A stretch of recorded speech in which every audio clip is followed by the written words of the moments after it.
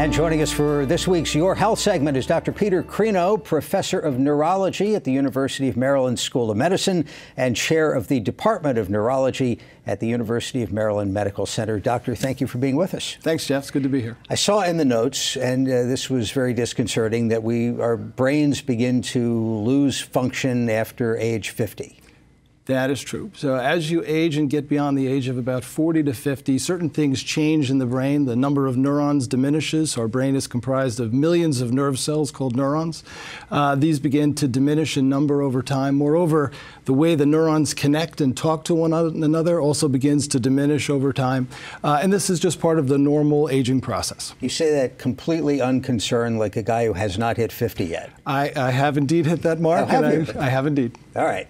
Have you noticed anything? I have. So what I've noticed is what many individuals will notice over the age of 50 is the appearance of the so-called senior moment, when you can't think of the name of a movie or a place you've been, and then for no particular reason, 5 minutes later, it suddenly pops back into your head. What's going on there? Well, so a lot of people are concerned that the senior moment suggests that you may have early Alzheimer's disease or a type of dementia. And it's really not true. It's actually very common for individuals over the age of 50 to begin to experience difficulties putting names to things. And it's largely because, let's face it, our 50-plus-year-old brains are fairly crowded with information. That's it. And we're so much smarter than we used to be, too. Absolutely. We're clearly getting wiser as we get older.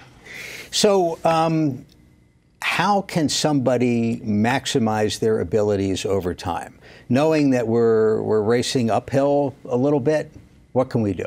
So there's very good evidence that cognitive function, memory, abstract reasoning can be maintained much the way you would keep your body in shape by working out or running or swimming. Doing exercises with your mind can actually help to keep your mind sharp, to diminish the frequency of seizure moments, and actually to forestall the onset of certain dementing illnesses such as Alzheimer's disease. So examples of things you can do in your 50s and 60s and 70s is learn to play a new musical instrument, learn a new language, keep yourself active by doing crossword puzzles or other cognitive games of skill. Do things that are going to keep your mind sharp and are going to require you to use all the faculties that you have. There's very good evidence that that will keep your mind pretty healthy. A lot of people out there doing crossword puzzles in the hope, not for enjoyment necessarily, but in the hope that it's going to have long-term benefits. What is the evidence? So there is some evidence that keeping your brain active with cognitive performance will essentially allow the connections between the nerve cells to stay viable, so that nerve cells can continue to talk to each other effectively. And really, that's the substance of what our cognitive behavior is. Amazingly, there's also very good evidence that a moderate amount of physical exercise also helps brain activity, also helps with brain health, and can make you feel sharp and keep your memory crisp. We hear dementia and Alzheimer's used almost interchangeably. Are they? So they're not quite interchangeable. So dementia is a very broad term that refers to a progressive decline in a number of spheres of neurological functions, which include memory, abstract reasoning, thinking, rationality, and sometimes even behavior. There are many different types of dementia. Alzheimer's disease is the most common type of dementia in the United States and indeed probably worldwide, affecting more than 10% of adults over the age of 65.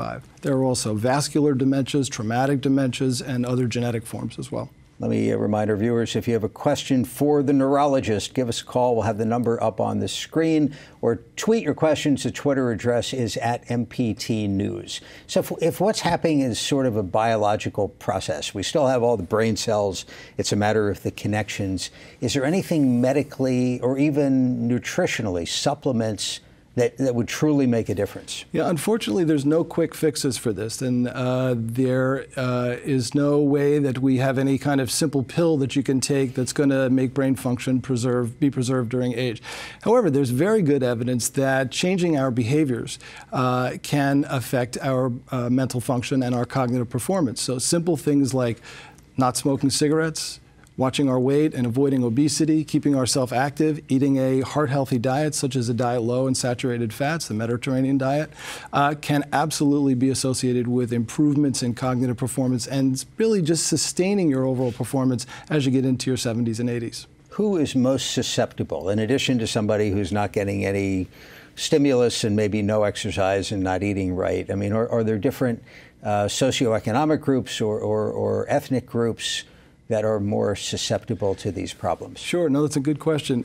It's very clear that individuals who have high blood pressure or hypertension, have hypercholesterolemia, so elevated amounts of cholesterol in the blood, who have obesity, who smoke cigarettes, and who use alcohol excessively. Basically, there are damaging effects on the central nervous system, on the brain, that lead to compromises in brain function. Interestingly, the incidence of dementia is higher in women than it is in men. Part of that is just because women live a little bit longer than men, so the disease can present itself. But there may be other factors as well. So there's clearly some susceptibilities across patients. The other area that's very interesting is that there are certain genetic conditions, gene mutations in genes known as presenilin-1 or amyloid precursor protein, that can cause very early onset Alzheimer's disease, even in the 40s and 50s. Lastly, there are so-called risk genes, which are basically genes that you have that give you or confer a higher risk of Alzheimer's disease. And the one that's been in the press very often is a gene called ApoE4. If you have this gene, you don't necessarily have a future with Alzheimer's disease, but your risk is much higher. Let's take a phone call in Montgomery County. This is Yvonne. Yvonne, thank you for the call. Go ahead. Hi, I work a night shift for the last 3 years or so. I've noticed a drastic decrease in memory particularly in the last year. I know I'm not getting enough sleep, but does lack of sleep accelerate the memory loss? Great question. Thank you very much. That is indeed a great question. And it is a true statement that sleep is vitally important for our normal intact cognitive function. And we all have had the experience when we haven't had adequate amounts of sleep. It's easy to forget things. It's easy to sort of not be as sharp as we ought to be. And so, yes, having appropriate what's called sleep hygiene, which is basically getting the standard 7-8 hours of sleep at night and resting, not staying up crazy late hours and then trying to get up and go to work and, drink 5 cups of coffee. It's clearly better for your brain health. One more call. Caroline County, this is CJ. CJ, thank you for the call. Go ahead. Thank you for taking my call. I have my mother and my mother's sister have Alzheimer's. I'm 66, and I'm concerned about my proclivity for Alzheimer's. Is there any trials or anything that I can get involved with to see whether it's a problem?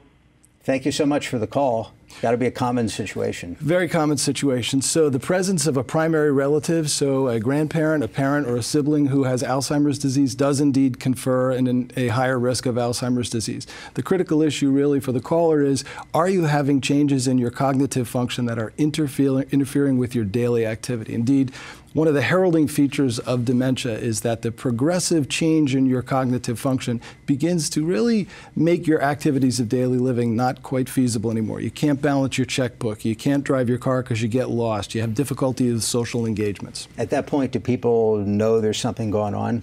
Or do you tend to try to ignore it? Yeah, well, a lot of people do. A lot of people say, maybe I'm just tired, maybe I'm just overworked. But the truth of the matter is that if listeners and viewers think that there are changes in your brain function that are affecting how you do your activities of daily living, so you just can't do what you normally used to be able to do, it's at least worthy of a question to your primary care doctor and maybe even an evaluation by a neurologist. Dr. Peter Crino, University of Maryland School of Medicine, University of Maryland Medical Center. Doctor, thank you very much for the visit. Thanks, Jeff. Your health segments are a co-production of Maryland Public Television and the University of Maryland Medical System.